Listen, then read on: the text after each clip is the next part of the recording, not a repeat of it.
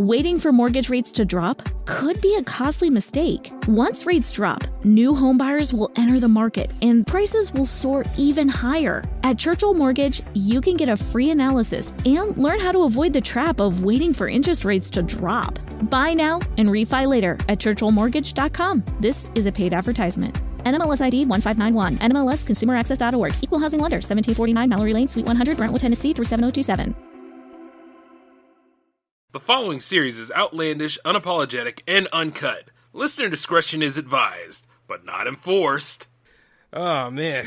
Well, it's about that time recovering from, the J-Man Show 200 and Jams. What number is Jams? Oh, yeah, 21. And I'm going to tell you one way or another, it was a very fascinating experience. Met a lot of great people, but it's time to get back to work on the Hangout sesh. So that means we're going to go ahead and fire up the intro right now because you won't believe who I'm hanging out with this week. Okay, fine. We'll team up. I'm J-Man, and this is J360 Hangout here on J360 Radio.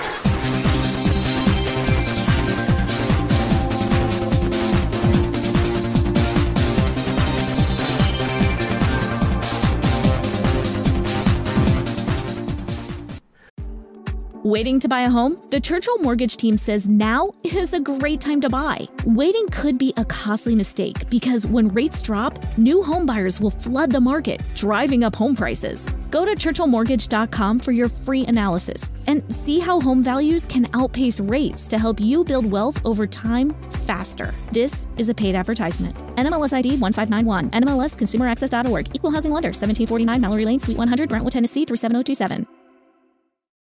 Need extra money for college? ISL Education Lending Scholarship Program provides $1,000 for college expenses. Registration is easy and no essay is required. Visit www.iowastudentloan.org/register to learn more. The scholarship is open to Iowa residents who are in high school and college students, as well as parents of those students. Register by November 30th for your chance at one of the 45 awards at www.iowastudentloan.org/register.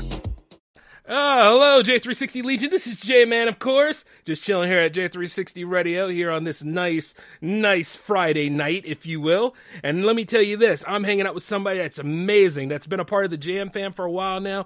I played multiple parts of his tracks, and I've just been keeping an eye on his growth as a musician and a performer and everything.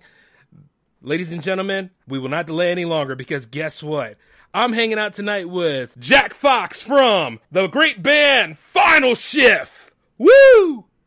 Welcome aboard, Jack. This is the part where I talk. Oh, no. How you doing, man? Hey, man, I'm doing pretty good. How about yourself? I'm doing okay. Consuming much caffeine and trying to keep an open mind so I can speak properly. Well, I am trying to get a better time shift here, man. But, that's just the way that... things have been stabilized for us, if you will. That's the way the world spins, I'm afraid. I mean, we could do a Doctor Who scenario, but I don't see exactly what would happen. And they did so many things to that universe, things are displaced. Oh, no. Doctor Who. Let's not go down that plot hole. We'll get nothing else done. I'll just talk about Doctor Who nonstop. Well, then that's true, too. One of my favorite shows. Okay, well, we'll put a pin in that one, then. That could be a whole different podcast for a whole different time. Oh, yes. Oh, speaking of time, we still on that whole Continennium shift, aren't we? I can say the same thing about Star Trek. Which one do you want to talk about? You want to talk about TNG, the original series? You want to talk about Voyager? You want to talk about Deep Space Nine? Enterprise, if you really want to go there? Hey, Enterprise was good. I don't know what anybody else's problem with that was. I mean, I'm just saying, It was just the jumpsuit. Jumpsuit vibe got me. The blue was so good. Yeah, but, I think what happened was the tacked-on ending because they didn't know how to end the damn series. One of them kind of things. They never had that right. I think the only time they had that conclusion sorted was Voyager, and even then they rushed that to death. Good point. Good point. Looking back on all of them, yeah, good point. And now what they're doing to Picard's legacy is just laughable. But that's the state of the industry we're in. Well, I think it's probably a product of the like you're saying, the industry. We're trying to rush things out as much as we can now because, I think when they started off Star Trek, obviously it was a TV sequential kind of release, so they'd have one every week, but they'd be shooting that months in advance. Mm-hmm. And now they're kind of still doing it. Now they've got the internet to kind of react to. So their reaction is like immediate. You don't get everyone talking about it at work anymore. You've got like 2 minutes after the show's ended, or like even mid-show, people are tweeting about it or posting statuses on Facebook and all kinds of craziness. So they can't have that delay in having ideas then shooting it. They have to just be like, right, okay, we need to shoot this immediately, release it, and then as soon as we see what's going on, we have to rewrite that next bit. And it must be absolutely terrifying to be a writer these days. You know something? You're right. I remember sitting there writing a few things, and I'm like, as you speak on all that stuff, the flashbacks are coming. Oh, yeah. Oh, man. Like, yeah, you do have to have stuff prepared. And then not only that, see, mainstream media got this right. At least you got the luxury of being on a writing board and a team of other writers, like, you know, and you compete for that actual spot. But whereas, like, when you're in the indie crowd, you are the guy or the girl most of the time, and you have to get that crap done. And then God help you if you write yourself in a hole. Yeah, imagine doing that. Imagine being the only writer on a TV show, and then you make a plot hole and you can't find a way out of it. And then everyone just starts tweeting about it and being like, oh, you screwed up. Yeah, but terrifying. And you know what? The best result would that be like, that's your ending. Cancellation. That's it. It was all a dream. Quick. Yes. It was all a dream. It wasn't real. the saving writer's throw right there. Oh, God, yeah. And then he woke up. Ta-da! You know what? There were a lot of shows that ended with that. Now that I think about it, a lot of them from the 70s and 80s, like, oh my God. And not even comedy shows, like drama shows, like Saint Elsewhere. Oh my God. Oh, what was it? I had one in my head right there, and it's just gone. Oh, there's a couple, like you're saying, the 70s, though. The 70s had TV shows that, like, ended on the most ridiculous plot twist ever, and you're just kind of thinking, what? How did you... That makes no sense. How did that work? But it was like the 70s, and no one cared. So they were just like, yeah, we've ended the show. We're doing something else now. Grow up. That's true. Like, they didn't give a damn at all. I mean, one way or another, they were like, yeah, that's it. We don't care anymore. Or if you're sitting there looking at it, you're like, this ain't coming back another year, is it? Well, that's a very odd ending. We're not going to see this anymore. Shit. You know, that just walked out the room. Shit. You know what, though? Like I said, if I was doing the J-Man show on J360 TV, and if it was like the last season, I'd just walk off the set. That's it. This has all been fake. I lied the whole time. Gone. Just walk right off the damn set. Or see, like, everything go as crazy as can be and be like, well, then that's it. My 12 years done. I'm gone. Yep, shrug. See you doing the emoji shrug, just be like, I'm done. I don't care anymore. I'll see you guys later. That's about right. Matter of fact, I think I ended one of my shows doing that. No, I was like, say some really controversial shit, and then you'd be like, meh, I don't care. Yep. Well, you know, I always wanted to do a news show, you know, at one time. Maybe we can hold out for that. Oh man, that'd be something funny. What's happening in the world today? Nah. Something. Something's always happening. I don't know. The same thing as it always been. But now I'm going to slide you over to the Twitter reporter and see what they say next. Cool. Because Twitter's an actual good source. Yeah, but like, well, you have to go do some digging though. Like, if you can find, like, get your way through the murk and mire and mud, and then find the truth. Oh, I give you money. Yeah, I give you money if you find out what's really going on these days. Yeah. Oh well, then there's God, what isn't on Twitter? Let's not go down that rabbit hole. Twitter seems to have just become where you can do anything you want, whenever you want, however you want. Twitter's crazy, man. Yeah. Let's put a pin in that one too. You know what I mean? Things like let's just glue that pin in as well. Let's just leave it there. Oh yeah, it's going to be there for a while, and TikTok's not too far behind on it. Let's just be honest. Oh no, I've refused to get TikTok. Oh really? There ain't going to be no final shift on TikTok? Oh, I don't know. I don't know. I think my music's on TikTok, but I don't personally have an account. I've been kind of put off of it because I have members of family that have TikTok, and I just see what they're watching, and it's like, oh no, this is so bad. Yeah. But I don't know. Like, what do you think? Do you think it's worth getting?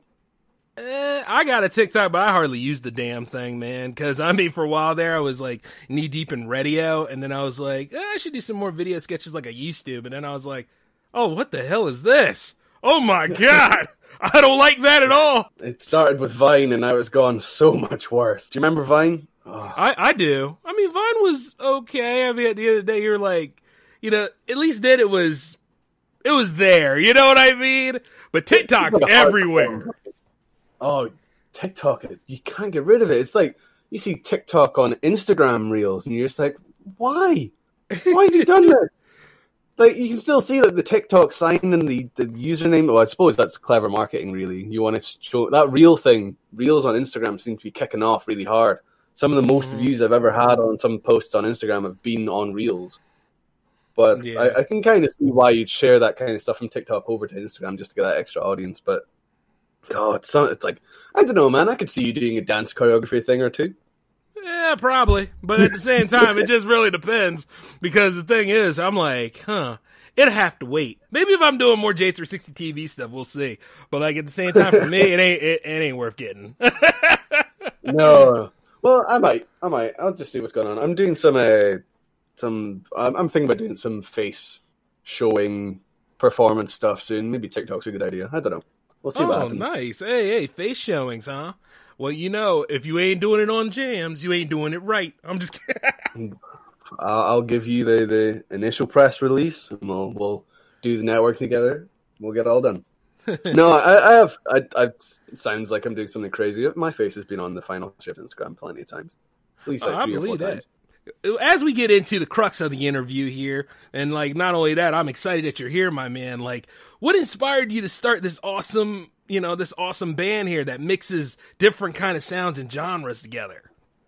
Oh, well, first of all, I'm really excited to be here too, man. Thank you very much. I've been like looking forward to this opportunity. You've been really supportive, and it's always been cool to have a chat with you every now and again. So I'm really happy to be here. But thank you. No problem at all. Thank you. I've just that's a weird question because I hadn't really considered it until recently. Like even the past couple of weeks, I've been kind of thinking about how I got to where I am and why I write the way I do. But I've been playing guitar at least for 14, 15 years now. So I kind of grew up with a dad that plays guitar and really into his hard rock and metal and stuff. So I was raised on like Iron Maiden and Ozzy Osbourne and Metallica and all that kind of the standard thrash and power metal kind of stuff. And then when I started writing my own bits and pieces, I had the more metalcore. I was like a teenager in the noughties, I suppose you call them. But that sounds really weird to call it that. So I was listening to like early Trivium and Bullet for My Valentine and all the good stuff. Oh yes, yes. Yeah, so when I went to record or even like write my own stuff, my basis was all kind of like that kind of approach, that kind of guitar sound. I mean, we can go super specific if you want, because I'm kind of a sad person when it comes to, like, well, not sad, but like I really like being detail oriented when it comes to instruments. So we can go down that rabbit hole and talk about stuff. But when I started recording my own stuff, it was kind of in that vein. I've got some demos on SoundCloud from years ago now, and it's all kind of very thrashy and loads of little sweet pick attempts and kind of shreddy-ish, but I couldn't really get it down. And then I started listening to, what was it? Cell Dweller. Have you ever heard of Cell Dweller? I've heard of him. Heard of him. He's like 3 different people. Well, he's like Clayton, but he does Cell Dweller. He's been doing that for decades. He's got Circle of Dust, which is, I guess, heavier stuff. And he's got Scandroid. And Scandroid is what really got me into this kind of style of music, because that's very... If you listen to Scandroid and you listen to like my early attempts at this, so like Arcade Demon or Day Racer, stuff like that, you'll hear the same kind of like more amateur attempt to do something like Scandroid, because it's like that kind of almost 80s kind of thrashy metal guitar playing, but with an overload of really nice layered synths. So I took that approach and was like, let's see if I can do that too. I've also got, I would be a fool to not mention that I have a really good friend who's part of this as well, when he can be. We're both very busy.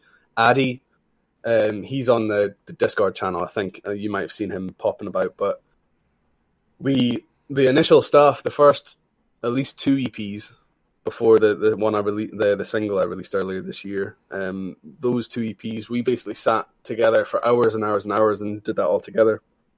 So I have to thank him as well for his input and his approach for things. He has his own. He likes listening to. He goes way in deep with the more not really experimental, but the more crazy side of synth. I'm trying to think of a few examples, but it'd be really good to have him on as well to have a chat, because his side of the synth spectrum is crazy. Nice. But yeah, he listens to some really experimental stuff. I just wish I could think of a few names. I'm scrabbling to think of the names of the stuff I listen to right now.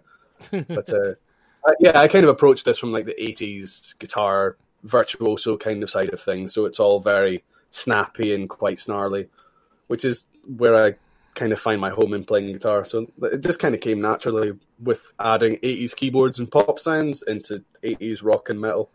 So that's Final Shift, basically. Wow. And there's only just 2 of you guys in the band? Yeah, it's just the 2 of us. We've had some help from another couple of friends of ours. Every now and again, there's been a couple of guest solos, and I've worked with a couple of different drummers. But the majority of it is me and Addy. So very there we awesome, man. Outrageous, because I mean the results that we like, even playing it on jams and everything, like I'm definitely a fan. One way or another, I was sold. As soon as I saw Thank you very much. It said synth and heavy metal, dude, I was there. I was like, nah, I need this in my life. I was like, yes. Well, I'm glad someone enjoys it. I'm glad someone's enjoying it. I mean, because when I remember that day too, man. I was like looking for like new people to be on jams as well, and then all of a sudden I saw you pop up there, and I heard "Time Flies," but you're the pilot, and I was like, oh my god, yes! Please be on my show, please. Oh, thank you so much. That's probably one of my favorite songs. That one and a couple of ones that I'm working on right now are probably going to be my favorite tracks for this year. Very cool. But I'm trying to do a wee bit nervous for trying the stuff that I'm going to be putting out in the next, hopefully 2-3 months. Hey man, this is when things get a wee bit scary. Yeah, well, I hope so. I really hope so, because this is well, if you've listened to, I'm assuming you've listened to. Oh, I have pretentious. I'm assuming you've listened to my back catalogue. No, I've never done vocals except for a cover, and even then the vocals were really heavily over processed just to make it sound a wee bit more disturbing. But I'm actually going for vocals for the next few songs, and that's terrifying.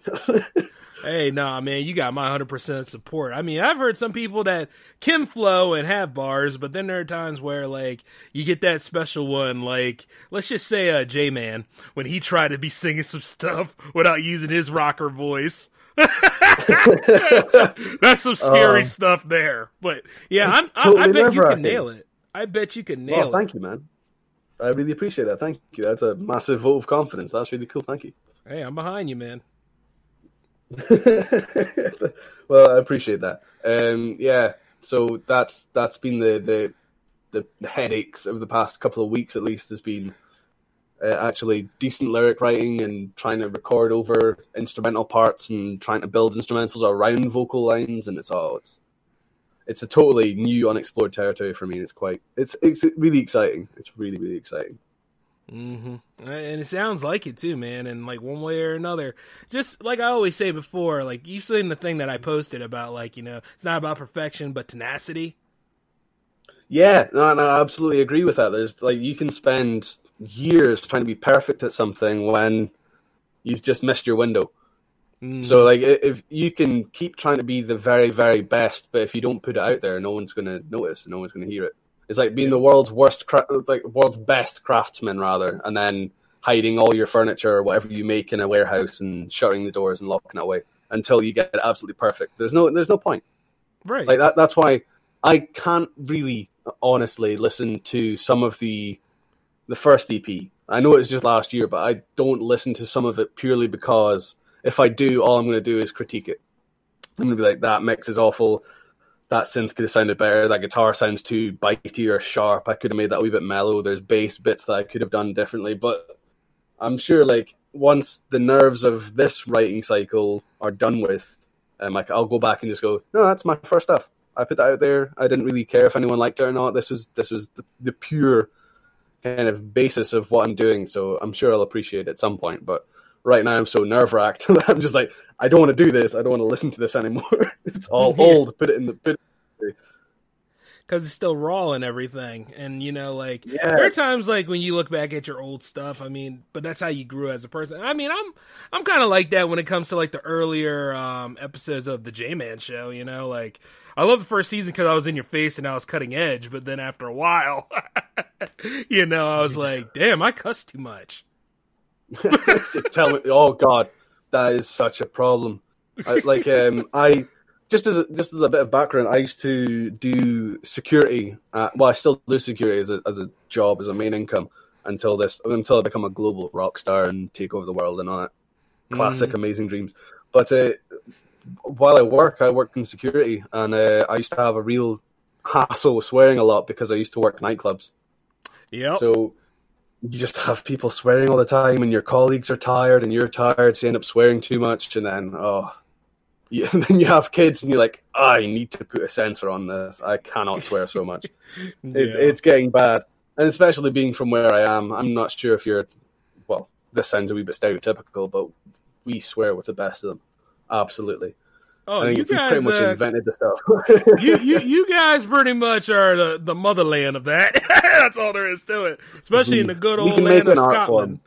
Yeah. Oh, we make it something special. But I don't know. I think it's the charisma that we kind of get away with it sometimes. No. We swear and we don't like it, but we're nice about it. I mean, I used to say this all the time. At least he's honest.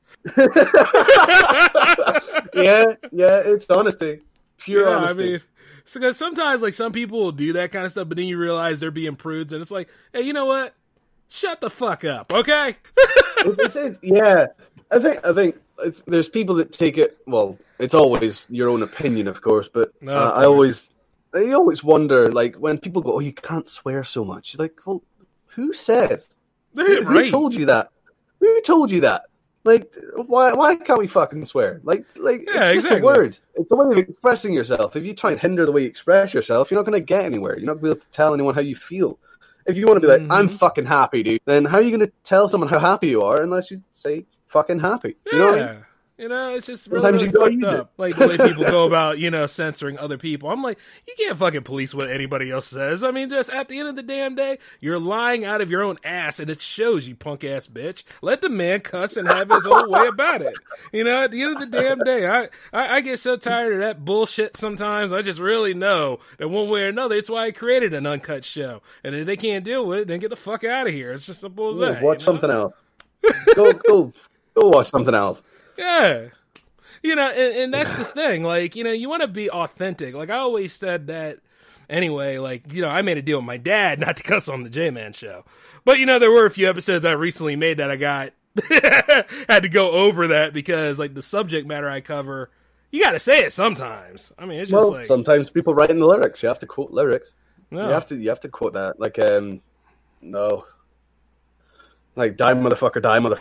Do you remember that kind of stuff? You have to say it. It's in the lyrics. You have to swear. I mean, right off the bat, it's like, that's the rap community. Pretty much. God, yeah. You want to listen to, like, here we go. You want to listen to Eminem or Machine Gun Kelly. Right. You're going to hear some swears. You're going to hear some drug references. You're going to hear some sex references. Oh, gotta be careful. Don't want to lead you astray from this wholesome lifestyle you find yourself in. I mean, dude, the number one hit single at one time in the early 2000s was "Shake Your Ass," and the guy was talking about he grabbed his dick in his hand and all that stuff. I mean, let's just be for real. Okay. no! you know what I mean? Like, yeah. It's just like, I guess it's once again, it's one of those things where it's a contradictory statement. So it really depends on who you talk to. Kind of like when, like, certain movies are made, and then, like, you know, some people love Conan. A lot of people love Conan the Barbarian, but yes, whoever you talk to, loves Conan the Destroyer. Now, if you listen to somebody like me, and you have, I like them both. You know? You gotta. Well, one's the genesis for the other, isn't it? You gotta usually love the Barbarian to get everything else. The Destroyer came after, right? Yeah. Yeah. And I mean, they went for a lighter, softer appeal. I mean, back in 1984, you could get away with a lot of shit. Let's just be honest. Oh, dude. If we circle back to the swearing thing, I think it uses a bit of edgy controversialness. Like, especially these days, but these days it's really quite saturated. Like, you kind of swear because you can, and, oh, I'm edgy because you're swearing. Well, not really. Not like, really. if you go back generationally, like, you have bands like Wasp. You ever heard of Wasp? Oh, yes. Blackie Lawless, he was writing songs about the most aggressive sex you can have. And that was like mid-80s. Mid-80s, and then it was like Motley Crue as well. Like Girls, Girls, Girls, that came out. A personal favorite of mine, like Motley Crue is one of my favorite bands. Don't know why. But great taste, man. Just, great again, taste. based on it. Man, you gotta love it. If you want to love the 80s, that's Motley Crue. That's Rat and Winger and all that kind of stuff. Well, I don't know about Winger. Dude, you've got to love Winger. That Kip Winger he's a songwriter and a half. He's amazing. If you like take a minute to sit down and listen to his stuff, he's what did he do? He's like an orchestral songwriter now, a proper composer. He's crazy. I mean, he has grew into his own. Let's just be honest. He grew into his own and then some. He's crazy. Well, I mean, after years and years of Beavis and Butthead trolling him and shit, I mean, who couldn't go crazy? Metallica using his face as a dartboard in the Nothing Else Matters video or something like that? Yeah. Yeah. Of course, that was when Metallica was Metallica at the time. You understand what I'm saying? James Hetfield was drinking and things were crazy. No. But yeah, Megadeth too. I mean, let's just be honest. Yeah, but, at the same time, when you use it for expression and stuff like that, somebody might be going through something. Oh, I would like to see it, like, say, like, if you stubbed your toe, and you're like, ooh, that felt good. And we know that's a lie. I mean, like, or trying to use something else, like, gosh darn it. No, that doesn't quite cover it. No. You bang your toe, you want to scream something like, fuck! To the point where you're speaking in tongues. Yeah. Oh, man. You ever stubbed your toe so hard you can't speak? You ever had that before? Like, you just make that I have. Noise. Yes, I have. It's brutal. Oh, God. It was the pinky, I haven't done it in a long time. Oh, no, don't tell me that. That's not good.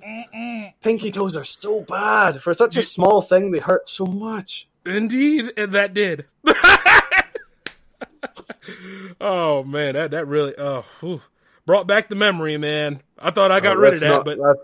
That's Vietnam flashbacks of a pain that I don't want to remember. Oh, shoot. Oh, Vietnam. No, hey, Vietnam. Try Cold War. Let's go with Cold War. Oh. I love that Cold War. I wish... That's how my pinky toe is after I stubbed my toe. It was like war of cold, trying to freeze it and make it not sore anymore. And then you're like, like Peter Griffin in that whole Family Guy references. There we go. Yes. We good now. Oh, no. Hey, man, but guess what, though? To give people that haven't listened to Jams, and I don't know why they didn't, because Jams is fucking awesome. But the thing is, to give them a chance, we're going to go ahead and play your first track, which is Time Flies, But You're the Pilot. All righty? Oh, yes.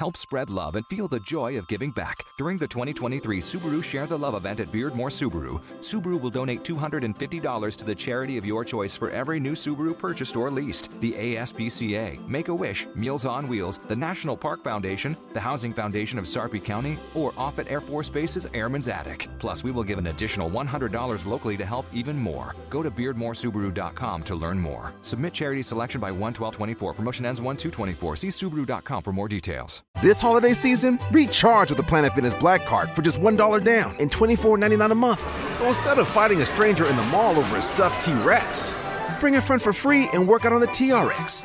Instead of freezing in line for a lame holiday deal, relax in the Black Card Spa with some hydro massage feels. Instead of being trapped at your in-laws, escape to any of our 2,400 Planet Fitness locations. Sign up today for the Planet Fitness Black Card, just $1 down and $24.99 a month. Cancel anytime. Deal ends November 30th. See Club for details. And you know, that was Time Flies, But You're the Pilot by Final Shift. And my man has a good stories about it. So come on and tell us, man, like, what was the funny story behind that song? Tell me. Okay. And everybody. Well, like, most of the songs that we did before then was it was based on like a riff, or we liked the sound of this keyboard, or I got a new instrument and was like, let's write with this, and we built a song out of that. Or it built from a song from the past. So Malevolent Device was actually a totally different song that I used like this similar riff and then built that into a totally different piece that was more fitting for Final Shift. But Time Flies, But You're the Pilot was based on a bit of graffiti, a bit of spray paint on a wall. Me and Addy were walking down Aberdeen's got a long beachfront. Mm-hmm. So I like keeping fit and making myself hurt myself in a constructive way. So I used to do like a weighted vest walk. So I wore 30 kilos. I think it's like 30 kilos is like 60 something pounds. I think a weighted vest. We used to walk along the beach, and at the top end of the beach, there's like these concrete like little booths that you can sit in to kind of get away from the wind and stuff. And someone had spray painted a bunch of these inspirational quotes. And one of them was, "Time flies, but you're the pilot." And I just remember walking this little route that we used to do. And I kind of had the in my head. So I was going to write lyrics for it. That was going to be a melody line for a vocal line. But then I played it on the guitar, and I loved playing it so much that I built the rest of the song around it. So that super glassy synth is meant to kind of be a beach kind of feel, I think, passively. And then the guitar line was just me trying to sing the vocal with an instrument before actually doing the vocal, and then decided, you know what, this guitar actually sounds amazing, let's just keep it as an instrumental. So that was the whole genesis of the song, was just a bit of graffiti on a wall.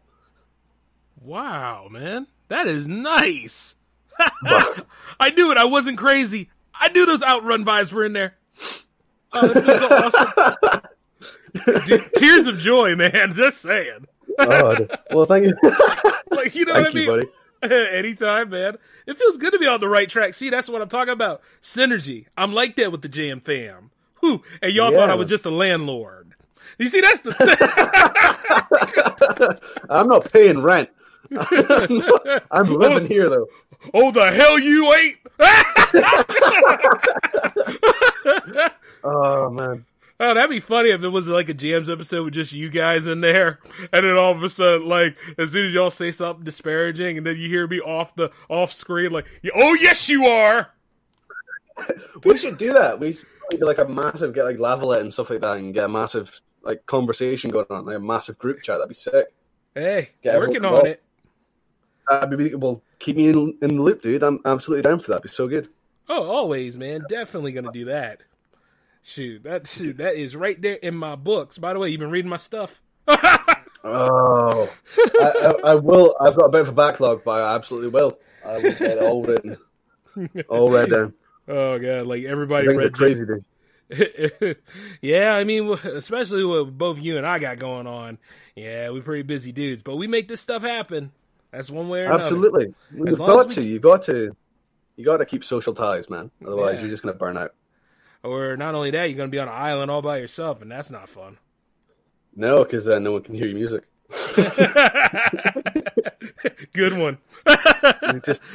Screaming out to the ocean. See, that was too good, man. Like right there. See, that's why the Jam Fam's awesome. Jam Fam forever, by the way. Hey, speaking of which, Jack, about the next track. This one's called Replicants Rise. Do you have a story about that before I play it? Okay. We were talking about TV shows earlier. Replicants Rise. If you've ever watched Stargate SG-1, you will absolutely know what Replicant is. Do you remember that storyline? The bugs that were like self-replicating and making big space starships and stuff and taking over the world and stuff? Yep. That was the premise of this track. So a load of those songs on that EP don't have your kind of like standard pop structure. It's kind of chaotic. And I wanted to use that as a kind of as a premise for that whole experience of that EP. So it's all really kind of not distracting, well, a little bit, but it makes you feel a wee bit uncomfortable. So Replicants Rise, I had that total vibe of things going totally awfully wrong. So that didn't really come up with a name until I started the song, and then halfway through I was like, oh, this kind of makes me feel like something's going really, really wrong really, really quickly, and there's nothing you can do about it. So Replicants Rise, because I remember Stargate SG-1, those little bastards were awful. Oh, yes. And the fact that you mentioned Stargate SG-1, man, you're my brother for life. I love that. Stargate SG-1 was friggin' awesome, man. It was really good. I didn't watch Atlantis or Universe. What was it, Universe? Yeah, you don't need to watch those, man. They suck ass. Don't even try it. No, I'm sorry, the original SG-1 crew. That was an amazing show. Shoot, everything that was great about SG-1 was kind of thrown through the dirt in Atlantis and then just completely shitted on in Universe. That's why we don't have another one now. You know? Yeah. No, Jack O'Neill, Dino Jackson, and Teal'c is my boy. Teal'c, the voice of Kratos. Oh my God, he's such a good guy. Boy. Oh man, I miss those days of just being there watching sci-fi just to see how things turn out. Watching people shoot the jet of aliens with P90s. Oh yeah. Yeah. Oh man. By the way, let's give him a taste of this, man. The next song from Final Shift is called Replicants Rise. Take it away.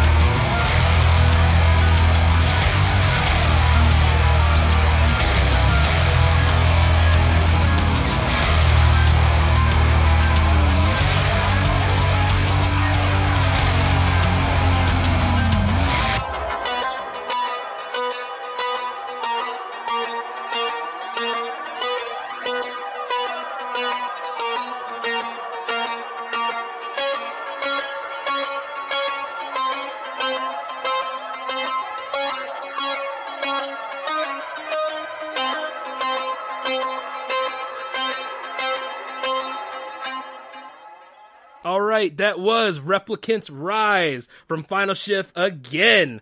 Man, much respect to you, Jack. I'm telling you, you are awesome. Thank you very much, man. You've got to stop doing this. We've been talking about ego, and if you keep complimenting me, I'm going to take off. Oh, no. Don't you do it. Don't you do it, man. I will make sure one way or another we will throw, like, these nice, let's see. You've seen The Godfather, right? What we're going to do is we're going to put some cement on your feet. You ain't going nowhere. That's the first horse head in my bed. Let's not do that. I'm sorry already. No, man. That's a different kind of approach. We ain't doing that. You're not out of the fam. You're in the fam. I'm going to make you an offer you can't refuse. You understand how this is going to go down? What's going to happen is you're going to play some more songs, and they're going to be on J360 Jams. And one way or another, I want J360 Jams. No, you listen to me. My Brando is a little bit better than your Brando. Do you know my Brando has got no chance? Don't you? I sound like Trump with a sore throat. Yeah, hey, man, you better not do that. That'll hurt you. That'll hurt you right there, dude. Like doing the Trump voice hurts, man. I'm just saying. God, I'm not a citizen of your wonderful country, so I will keep my opinion to myself. No. Go ahead, dude. Go ahead. I say enough on it anyway. Go on. I'm gonna avoid the whole political thing. That's not a wise move for a career. Well, that's understandable. A long time ago, people didn't have a problem talking about it, but nowadays everybody got sensitive. It's weird. We were talking about social media earlier, and it's basically that everyone's got an opinion, and then some people have a really heavy-handed opinion, and everyone else agrees with it. Man, you're in trouble. Nah. But the funny part about that is, see, I dug a ditch. And see, that ditch right there is made for all those that have those heavy-handed opinions so they can fall right in it.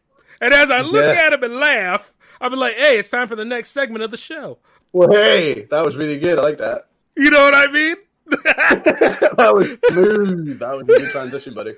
I'm letting you know. Hey, been at the game for a long time, my man. That's just the way I like it. I like it. It's good. You know what I mean?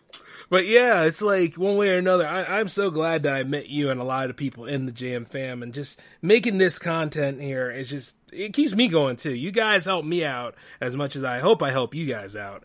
And I know that you got I know you got some Final Shift merch that's coming around and all. Do you want to talk about that a little bit?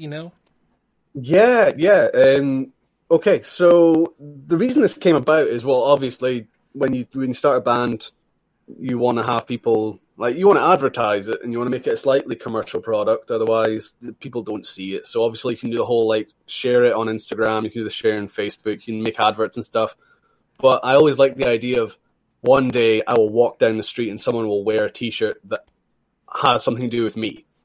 And that is the most egotistical thing you can say, I think, is I want people to wear my stuff. But you've got to have it. Like, all successful bands have merchandise, have t-shirts, have sweatbands, have all this kind of stuff. So when Final Shift first came about with that original really distorted, scratchy logo that I still really love, I was like, right, well, how do I put it on a t-shirt? How do I put it on clothes? So we had that for a bit. But we got the new logo from my boy Hussein. I can't remember it. I think it's Hussein Design on Instagram. He's a really nice guy, and the logo is amazing. But when we got the new logo and the new designs, I kind of was getting experimental with artwork. So I make nearly daily artwork posts on Instagram now. And after a while, I was like, these are really nice. These would look good on a t-shirt, the same as the original stuff. So, I got Spreadshirt together. I was speaking to, who was I speaking to? Evil Dark, I think. He's a really nice guy on Instagram as well. Got some crazy music. But he was bringing up the same thing, that he was trying to figure out a merch store. So we were chatting, and he was like, well, I used to use Spreadshirt. And I was like, oh, what's Spreadshirt? So turns out it's dead easy. You can just make the designs that I make and just upload. So I've got 4 stores, which sounds a bit crazy. But there's 2 each. 2 for the UK, Europe side, and 2 for the US side, because you guys have a huge country. So true. I wanted to make sure that shipping was totally fair. I don't want to make sure that people are like, if people in America really like the designs, I don't want to have to buy stuff from Europe and then ship it over, because that's absolutely tragic.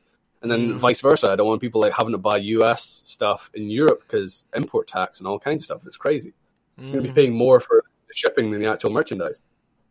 So I've got two. I've got a Final Shift store where it's the artwork and the logo on top, and then I've got Shift Art, which is the same designs just without the logo. So if you don't like my music but you like the artwork, you can buy those clothes or whatever else. I think I put everything. You can like get it on cups and mugs and bottles and all kinds of stuff. Cushions as well, I think. Pillows. But very nice. That's just my latest thing, is it just to keep myself creative when I'm at work, is to make this artwork. So I really enjoy like the kind of same vibe that the songs have, quite glitchy, quite distorted, quite crazy. So I use that and put it on t-shirts. I'm trying to get them. Yeah, well, thank you very much. They're really good fun to make.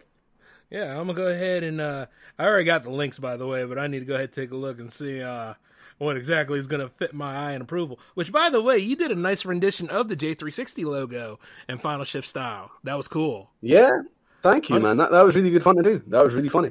Yeah, 100% respect on that. I was like, all right. You've got to give me some more, because I'm happy to do some more for you. That'd be really good fun. Just whatever you want to do with it. Yeah, I'm definitely going to look into that, because I was thinking, since things have gotten global around here, I guess I am going to have to probably look into that 2-store format like you doing, I guess. It's really easy to do as well. It's so simple and it's free.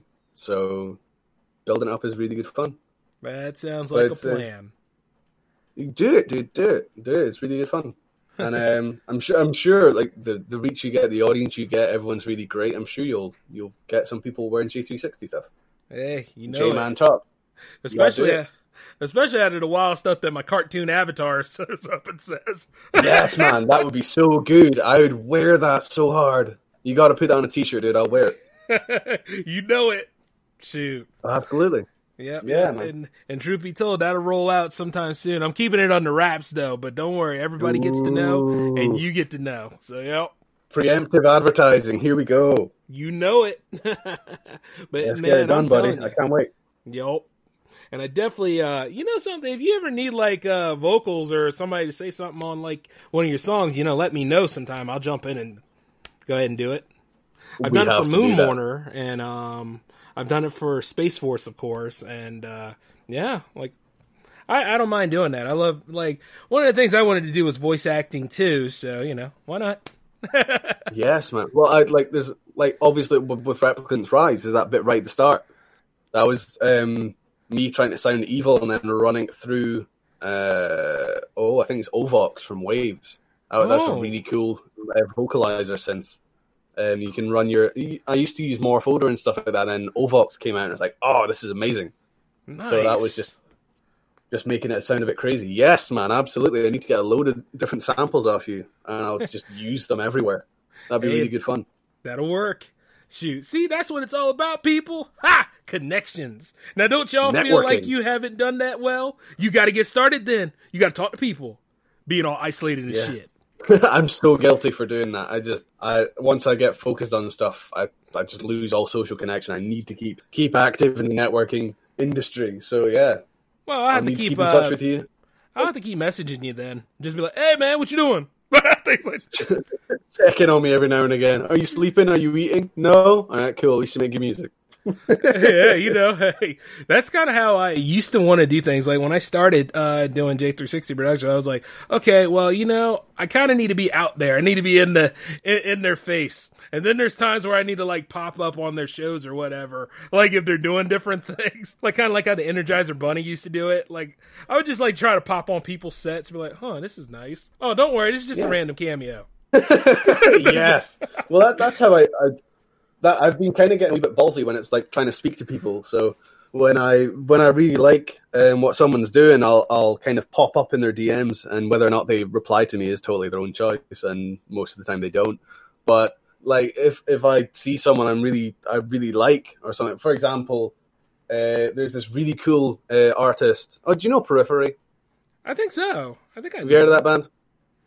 Periphery. Yeah. There's a really the massive gent band. Well, progressive metal. Yeah, progressive metal's good. Progressive metal is very good, and those guys are really good at it. One of their old singers, Casey, he's based in LA, funnily enough. He's been doing his new singles of the past year. They're insane. So I never expected him to get in touch or even reply. So I shot him a message a few months ago, and that's how I don't know if you've gone way back in the Instagram account, but there's a vocal cover that I did a long time ago, last year, of one of his songs. And it is tragic, and it is not good. But I sent it to him, and we're chatting. He's a really good guy. And his songs are, oh my God, if you like mine, his are just terrifying. His are like commercial-grade songs. It's just madness. But he's a really good guy, and I didn't expect him to ever talk to me. But that's kind of like trying to reach out and network and trying to find people that are much better than you so you can learn from them. And that's it. Kind of play with the big boys. Yeah, I mean, that's how else are we going to compete? And, not only that, how else are we going to make our mark for, like, the new generation? I've been saying that for years, dude. I was like, everybody's kind of falling asleep on the new voices out here. I mean, let's just be honest. There are some people out there that are not that good, but you never know. In, like, years to come, they could probably be better. And then not only that, it's all about the will to be that way, And then, yeah. People will want that immediate result. I remember somebody telling me that. I was like, it'd be kind of nice to get like well over like 1 million followers and stuff or all that kind of crap. Yeah, I say crap. But, it's good to get that. But, the journey is a lot better. One way or another. I see like people get famous a little very quickly and then they fall apart in like 2 years or so. Like, and then it's like they weren't even famous at all. Yeah. The fame is incredibly stressful. Like, I remember as a kid, I'd be like watching like big rock stars and stuff and being like, oh my God, their life's incredible. And then you see like what they have to do every day. Like they have to get ready every day. They have to look a certain way every day. Like makeup, the right clothes, right attitude. And it might not even be like who you are. Like who you are as a person, it becomes a commercial product. And then those people get totally swamped. Yeah. And it's really crazy. Like, and I don't think, if like the people that gradually get into it, the people that don't blow up overnight, like it's an easier transition a little bit because they go from like 100 people like them to 1,000 to 10,000 to like, and they gradually build up into it. So like, bands like Trivium and like Matt Heafy, the singer and the guitar player, he's really humble. He's a really nice guy. He's really funny, and you can tell he's genuine. He's really sincere. Yeah. When you get people that blew up like you say straight up overnight and they just can't hack it. It's like like people that had a meme around them, and then that meme suddenly goes around the planet, and then they have to have that attitude because that's the attitude of the meme, but it might not be that person. Right. So they get burnt out quickly because suddenly they've gone from like working at Walmart or Lowe's to having like 10 million people seeing their face all day, every day on like these TikToks or Instagram or anything like that. These blow up and they can't handle it. There's no gradual progression. It's just sudden, like a light switch, and you just get blinded. Mm-hmm. And then not only that, go on. No, I was just going to say it must be really terrifying. Well, like, can you imagine like stepping out your front door and then there's like 1 million people there watching everything you do? Yeah, that's just it's crazy, scary. And not only that, like like when some of them get that condescending attitude, but then like their label drops them and all this extra stuff, like things just fall apart on in, and then they're like, and then they try and get it back by being that same person, but like amping it up, that or they totally lose everything, and it's a real shame to see. Yeah, it's just one way or another. Like that whole thing, pride comes before a fall. Yeah, it's like that, and like all that stuff is true to form. That's what we were saying earlier. You got to stay humble. You got to stay honest to yourself and be you. Don't try and be someone else. There's no point in trying to be someone else because then you're going to get caught out. Yeah. You'll get caught out and it's not going to work out anymore. And then I don't know why it takes like this many times for people to understand, but fame is fickle. All right. So like you get your first pop. Okay. Like, I mean, I'm in my 30s and I don't let it stop me. But the point is this. Like, some people will try to use that age thing against you and all that kind of stuff. Or some people try to say, like, oh, this person's 19 and they just blew up overnight. And it's like, okay. Good for them. That's really good for them. I wish them all the best. Yeah. And then, like, the label doesn't want to work with you anymore, all that kind of stupid stuff. It's like, well, that's why you got to have things planned out and ready just in case of that nonsense. Because fickle is a way.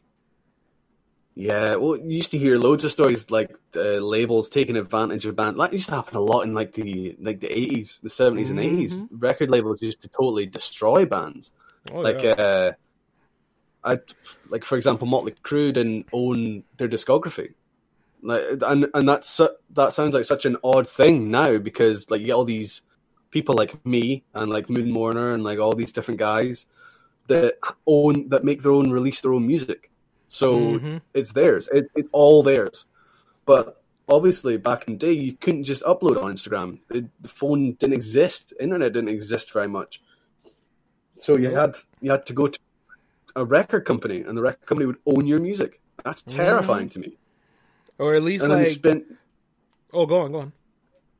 No, you go for it. But I was just going to say that they take decades to buy back their own music. I mean, can you imagine doing that? Can you imagine someone owning your podcast and then you have to buy it back from them over like a course of years? It'd be terrifying, dude.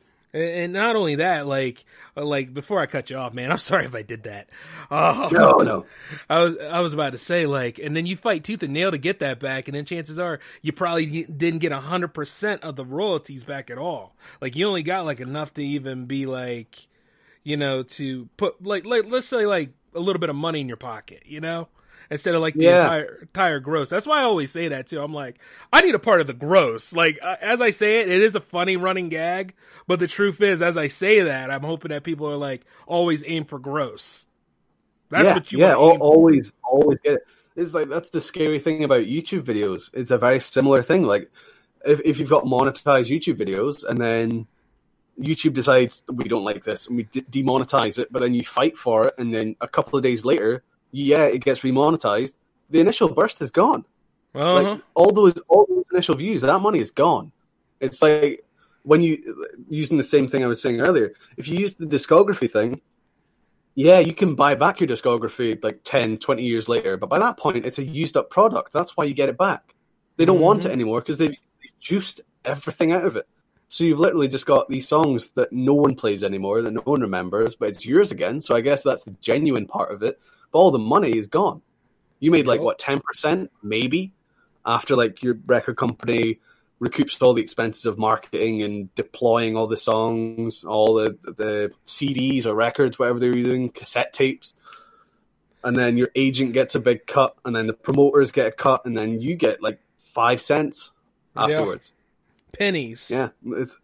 Pennies, man. Pennies. Absolutely nothing. And then once it's done up, you get it back. Like, here, have this withered old husk of a discography. You can't use any of it anymore because no one cares, but it's yours now. And the sad part of it is... It's like, go for it, man. And the sad part of it is, the only way you're ever going to get the full recoups of all that stuff back, and even after it's all weathered and stuff, and this is sad to say, when you die. That is the one thing that they care about. Like, when a musician is in posthumous, now everybody's like, oh, I'm a fan. I loved everything he did. Oh, he was great, or she was great. And then, like, things skyrocket then. And it's like, oh my God. It's really sad. It's almost kind of disturbing to watch. Like, case in point, I love Prince, dude. Yeah, me too. Dude, Prince is genius. Absolute genius. Mad eccentric. He was crazy. Lived in his own little world, but God, he was amazing. Like, have you heard like how he did his first? He recorded everything on his first album, and like when he got signed, they're like, "Oh, we're gonna get you this mixing engineer," and he was like, "Nah, I'm doing it myself." Yeah, and that was unheard of, and he was always doing it himself. He was crazy. But when he passed, one thing, I was a crying little child in bed for most of the day because like Prince is absolutely amazing, and it was a shock when he left. Me too. But that was really not a nice day at all. I still remember it was awful. But he had like a vault, the infamous Prince vault, where like he had dozens of albums, like hours of songs that he just didn't think were good enough. And then his estate just started making them. His estate were like, he's dead now, so let's just keep making some money off of it. And I guess a part of it is like, yes, this is the unreleased stuff for his real fans, but also at the same time, you're selling it. Yeah, you don't need to make money off Prince anymore. Prince made millions. He was one of the biggest artists in the world for a long time. You don't need any of that money, so why not just leave him to peace? But then you start seeing like uncut unreleased demo tracks for sale. And you're like, oh, come on, guys. I mean, off on them.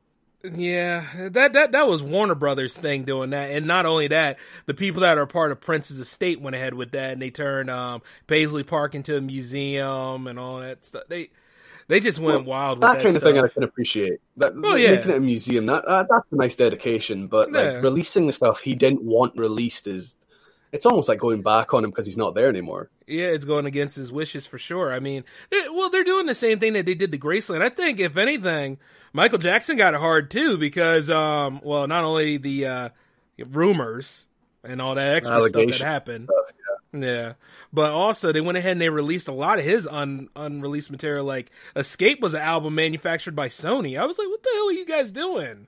He's dead. The guy's gone. Can you just leave him? Leave him. He had a, I don't want to call it sordid, but it was definitely blotchy. Like you couldn't tell what was going on. Some of it didn't feel right. Some of it looked legit, and I'm not going to go into it because that's a whole other bed of bugs. Let's not do that. But well, let's put a pin in that. Thing, but it's like that whole attitude of they're gone now. Let's make some more money off them. It's just it's kind of disgusting. Now the one that deserves it is Elvis. Yeah, like God. Oh, I do those. I do those Elvis jokes all the time, man. My wife loves Elvis. She absolutely loves Elvis. It's like a family thing, but I think her and her mom really like Elvis. But some of the things he's been accused of now that it's a different time now, and that's a really bad excuse for anything isn't it, in though? history. But it's a really bad excuse. But it is like things are much different now. I mean, are we going to do the same thing to Gary Glitter when he goes? Oh God, Jesus, man! You know I had to throw that in there. Oh, that's so bad. Oh, no. Are we going to? Let's not do that. Oh man, I just had to get you with that one. But yeah, I totally agree with you about Prince, dude. I was like, oh my God, he didn't want these singles released. He didn't want some of these things out here to the public eye. If I was in charge of his estate, if I was the retainer of his estate, nobody would ever see it. But how much would it go for? That's the question. Like supposedly everyone's got their price. So you could everyone be the most, does, but you could be the most zealous gatekeeper of that back catalogue, but some record company is going to make some money on it, and they're either going to try and get you out the way or they're trying to buy you out, and they'll just come to you and be like, how much? Yeah. And eventually, like, people who are less stoic, and I'm sure you're very, very stoic and very strong-minded, and you wouldn't buckle, but some people do, or some people are out to make a buck, and that's how they do it, and it's just not cool, man. It's not fun. It's not. I mean, like, we live in a time where there are, like, you and I, we have morals, okay? And, like, quite a lot of the people in... Well, okay. Like, I'm just saying. Now, look.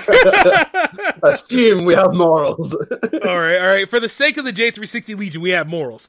But the thing is that there are people out there have 0 to none. So, which is the same thing, but you know what I mean.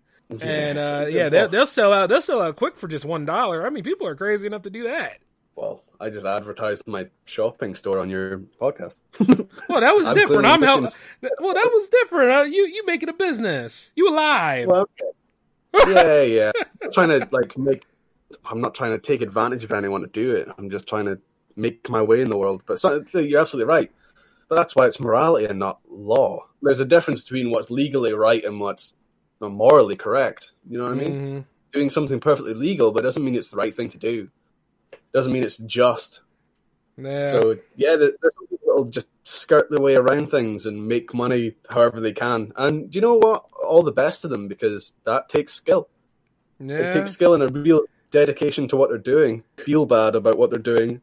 It's almost like Death to Righteous Things, man. It's almost like Death's very own Emissary. Death's very Emissary. Oh, that was a transition and a half, dude. I like that. Yeah, I'm just letting you know. Man, you got some skills. Don't you know it? This man is going places.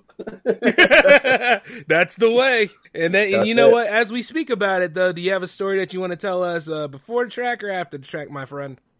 Death's very Emissary. That was I don't want to get like a lawsuit or anything like that. The artwork has a distinct face in it. If you've seen the single release, if you look at the artwork for the single, the Deathfire Emissary, it's a reference to John Wick. That whole franchise, Deathfire. I think there's something. I'm struggling to remember now. You put me on the spot. How dare you?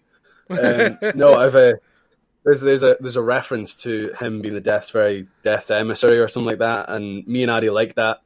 So we wrote a song that was kind of sinister and quite rushed and kind of exciting. And that I tried to emulate the same vibe you get from watching the John Wick films. Like nice. It's a really thriller. It's thrilling. It's exciting. There's emotion in it. It's all over the place. There's no it's like very linear, and you know what's going to happen, but you don't know how it's going to get there. So I really wanted to kind of put that impression through the song, and I'm not sure if I succeeded or not, but it's a good fun. I really enjoyed making it, and I really enjoy listening to it. Still, it's one of those songs that I like listening to. I mean, I think you did, because one way or another, I get like Final Battle vibes all the time. Like say, like when I'm finishing a script or I'm getting the playlist ready for jams. One way or another, somebody's winning tonight. Damn it! Damn it! Yeah, I really like that song. It's a good song. You know it, anyway. My man. And guess what? Hey, while we're at it, you know what? Why don't you say it this time? Oh, how do I do this? I'm by no means talented like you do. How do I do this? Take it away. Okay. Third and final song is by Final Shift, and it's called Death's Very Emissary. Take it away.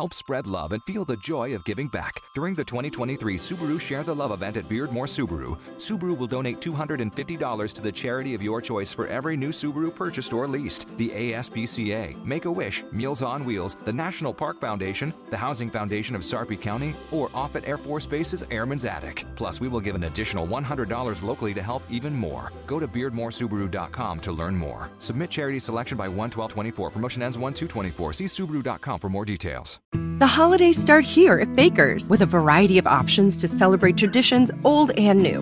Whether you're making a traditional roasted turkey or spicy turkey tacos, your go-to shrimp cocktail, or your first Cajun risotto, Baker's has all the freshest ingredients to embrace your traditions. Baker's, fresh for everyone. We've locked in low prices to help you save big store-wide. Look for the locked in low prices tags and enjoy extra savings throughout the store. Baker's, fresh for everyone. And that was Def's very Emissary from Final Shift. And by the way, great introduction, my man. I couldn't have done it better myself. I'm proud of you. It sounded way better when you said it there. Hey, don't even try it.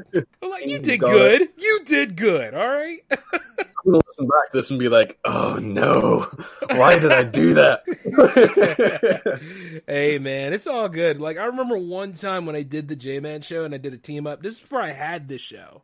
So there were moments where I did have somebody guest star, and I had her introduce the whole thing, like, welcome to the J-Man show. Like, nobody could do it like that. But the funny part is, she nailed it, and I was like, yes, way to go, girl. Proud of you. Get it. Now I know there was a really good standard, and I've just totally limboed under it. Well, hey, if you limbo under something, there's a really high bar, man. Well, you went under it, and that's how you win. You go under the high bar. That's how you win, though. You have to go under, then get over it. Yep, shoot.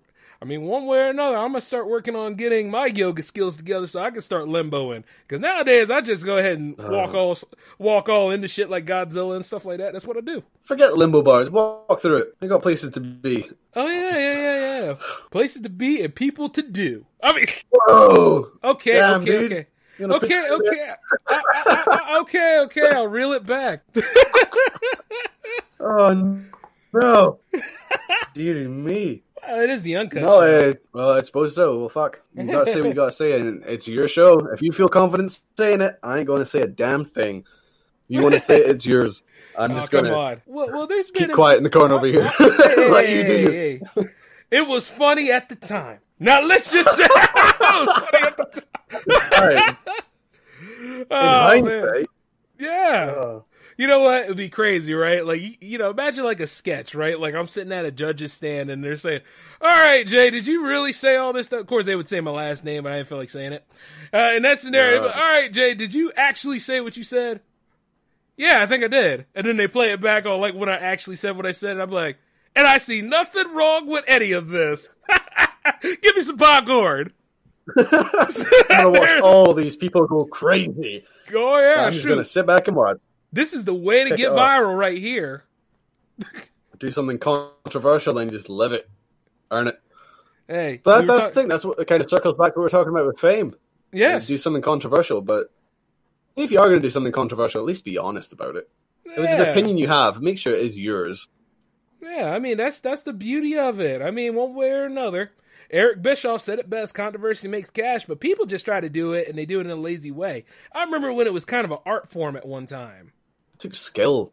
Well, I think today it's all been done. It's like trying to write a new song. It's like, yeah, some of it will be, altogether, it will be new, but a lot of it will be stuff that has already been done. So it's like you can't have a massive, like, oh my God, what are they doing? You can't, like, I have a hobby in looking at the history of like sound engineering and how recordings were done back in the day. But like you can't like flip tape anymore. You can't just make something make a crazy noise that's never been done before because it has. So you can't really be controversial by doing the same stuff as already happened because people have already seen it. They're really blasé about it because it's been done. Mm-hmm. So you have to really stick out. But to stick out, you've got to be someone you're not, because to really stick out, you have to become something that isn't normal, whatever normal is. But to like actually be crazy these days, you have to be insane.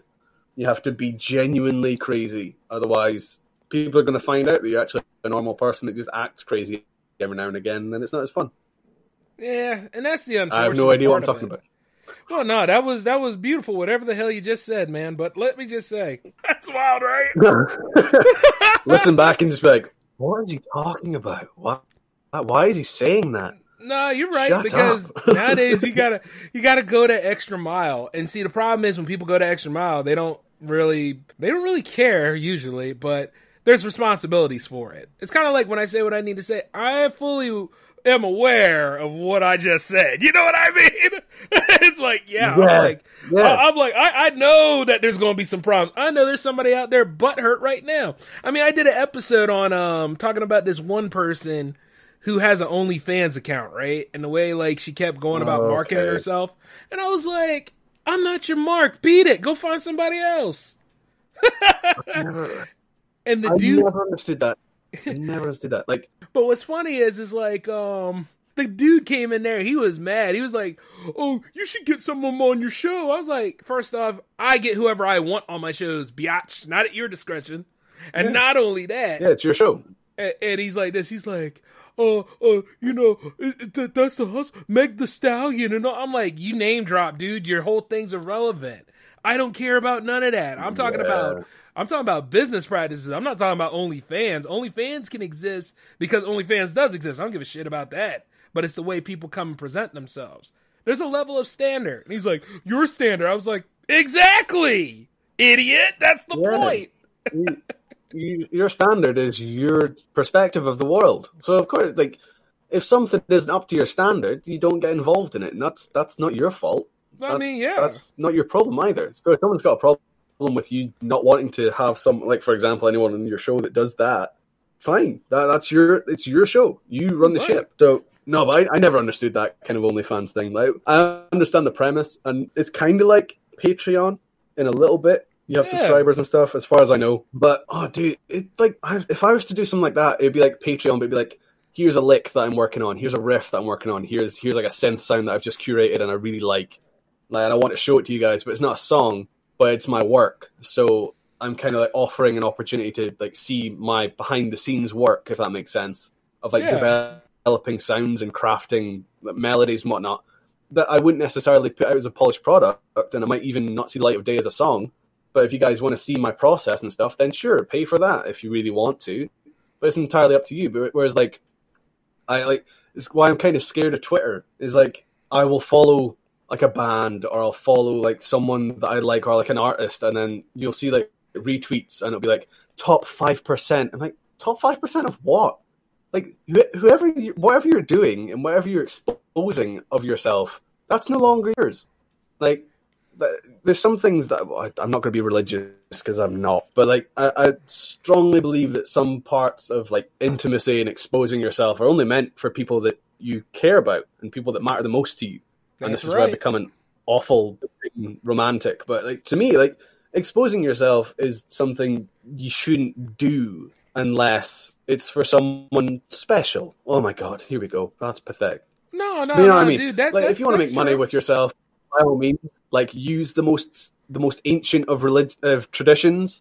Yeah. Like, use the most ancient business in the world. Do it. If that's your thing, go for it. But I'm not interested. I have my own values and my own perspective, my own standard, like you were saying. So to me, it's the most uninteresting, dodgy, awkward thing that I can consider. But if you're happy doing it, go and do it. But it's not the way I live my life. Right. I mean, like, you know, when I see it up from time to time, I'm like, well, you gotta figure that if you're the one person that saw it, there's about at least like 1,000 or more that's seen it too. And that's just the way it goes. It's like, you know, when you see like certain people go ahead and I was going to say, I suppose there's nothing really wrong with that. I mean, like you're saying, people have different opinions and perspectives and standards. So there may well be like people that are like, oh, dude, it's just the body, it's just art. But come on. Like, some of it isn't art. Some of it's just like, you've got to have a level where you're just like, this is just stuff that you should be searching on a secret tab on your browser. You shouldn't be looking at this. This isn't work friendly. This isn't like house friendly. What are you doing? Not at all. This is window shopping for the single shot bros. You know what I mean? The ones that need to go ahead and get a good little chugging in there, make it all happen. And a little People adult really content. You could probably correlate the people that like that kind of thing with people that have a really strong opinion over things that don't really matter or affect their lives. Oh, you know what I dude, mean? The kind of people that... He was bent out of shape. I mean, I was like, wow. Who would have thought the mini bites would actually get this guy's ass red? How do you like that? I was like, let me make more episodes. People get angry over anything. There's 8 and a bit billion people on this planet. There's no way you're not going to offend at least one person on the planet by saying something. Whatever you say is going to irritate or make someone really upset. Like, that's not my problem. Like, I might not be overly offensive, but if I'm saying what I want to say, it's because I mean it. I'm not going to say something disingenuous just to make someone else happy. Yeah. I mean, there's enough aloe in the world for that burn. Yeah, dude. Oh, man. I'm just like, it's funny as hell because, like, it never stopped me at all, obviously. But the funny part is I was like, it's amazing how somebody can go into left field based off of no evidence at all. Yeah. Just go off on one. I have, like, the tiniest comment. Like, yeah, no, it's just people. I think people have too much spare time sometimes. And if, like, is it your business? No. Then why are you getting upset about it? Like, you're not making anything out of this. It's nothing to do with you. Why have you got such a strong opinion over it? Why are you getting so angry over something that doesn't directly affect you? Like, I'd get really angry if someone increased my tax. Like, if I have to pay more money out, that gets to me. That irritates me. I'm going to have an opinion on that. If someone on the other side of the planet is selling whatever they want to whoever they want, and they're making a business out of it, good, great for them. But it's nothing to do with me. So I don't really care. Yeah. Unless it's like human trafficking, because that's inherently wrong. But you know what I mean. I know what you mean. But you know the funny part about it is, it gets even funnier, dude. That dude was old as shit, by the way. I'm going to tell you, he was an old, crusty man. No. And guess what? You know, like Colonel Sanders from KFC, right? Yeah.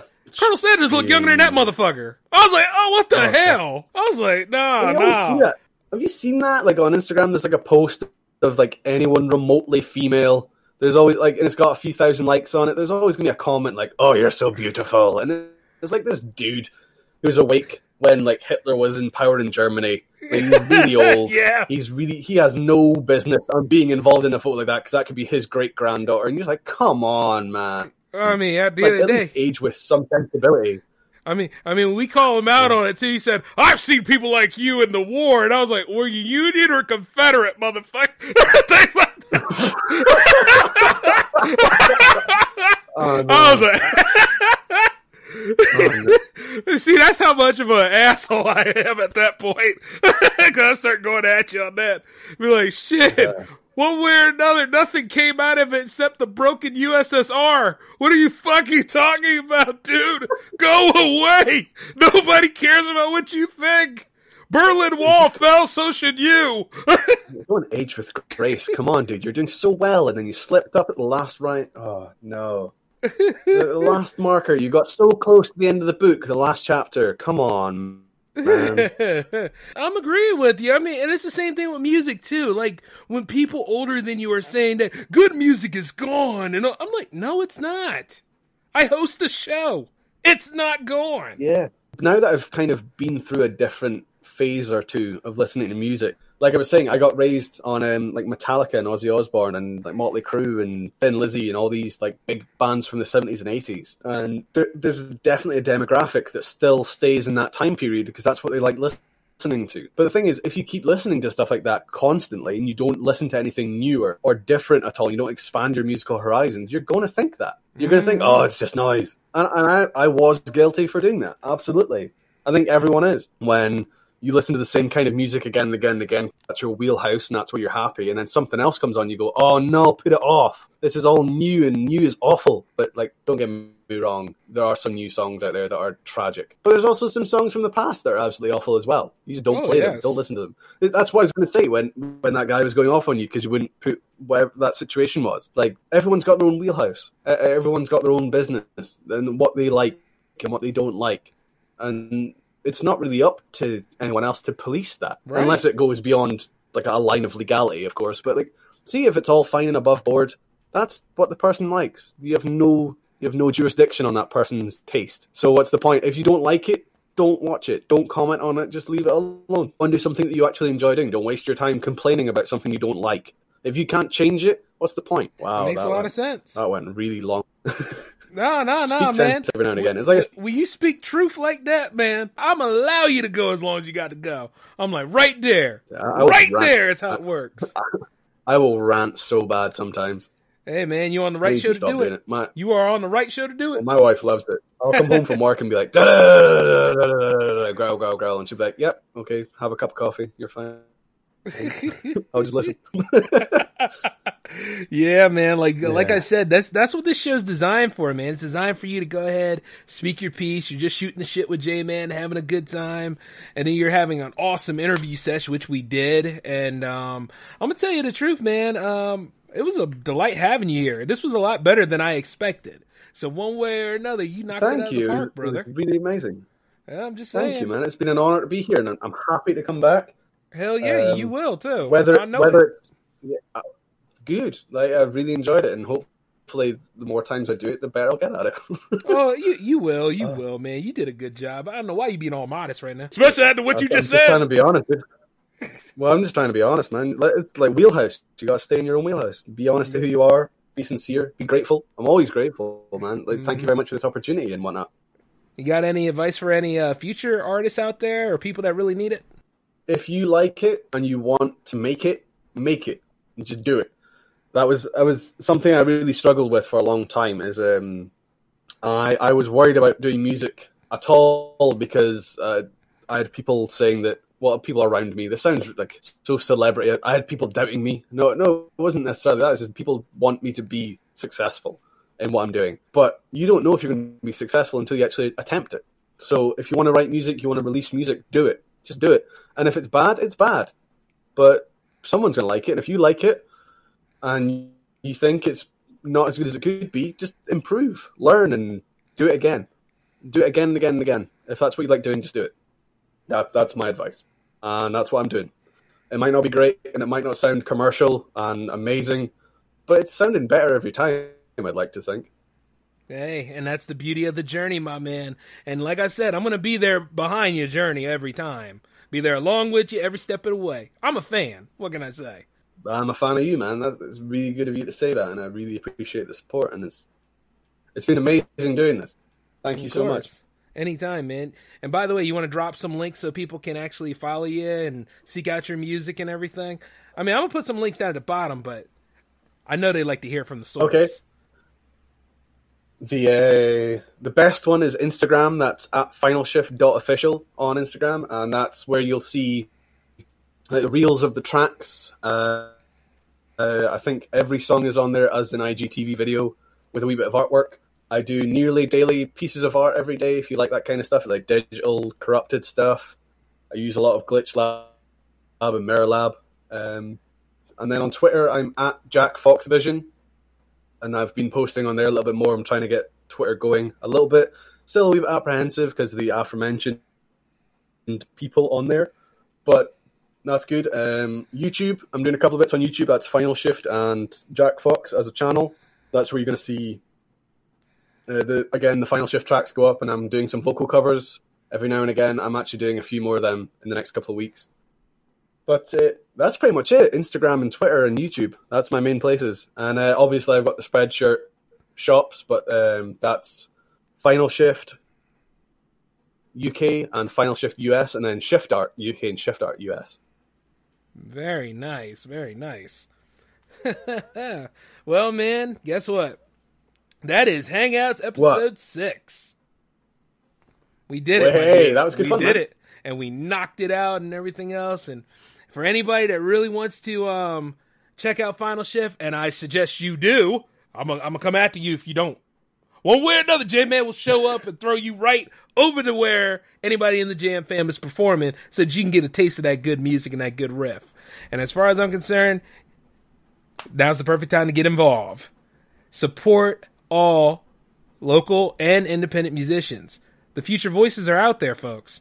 That's what it's all about. But until then, I want to thank Jack Fox for being here with us tonight. And I also want to give a shout out to Addie, wherever you are. Because one way or another, you guys are two awesome dudes. Keep making this stuff happen. Keep making that magic. And one way or another, I want to thank the J360 Legion for listening tonight. I'll catch you all next time. Actually, Jack, we got Jams 22 coming up next Friday. Oh, yes. Yeah, I'm stoked for that. That's going to be great. It's going to be great, man. Hey, by the way, you thinking about making an appearance on the playlist? I'm always happy to make an appearance on the playlist, dude. Always.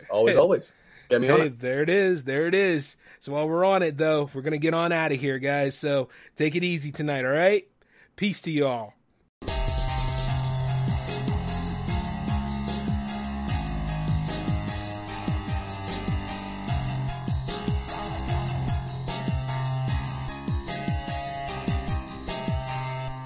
Judy was boring. Hello. Then Judy discovered ChumbaCasino.com. It's my little escape. Now Judy's the life of the party. Oh, baby, mama's bringing home the bacon. Whoa, take it easy, Judy. The Chumba life is for everybody. So go to ChumbaCasino.com and play over 100 casino-style games. Join today and play for free for your chance to redeem some serious prizes.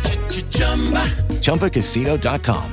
No purchase necessary. Void where prohibited by law. 18+ terms and conditions apply. See website for details. Okay, round two. Name something that's not boring. A laundry? Ooh, a book club. Computer solitaire, huh? Ah, sorry. We were looking for Chumba Casino. That's right. ChumbaCasino.com has over 100 casino-style games. Join today and play for free for your chance to redeem some serious prizes.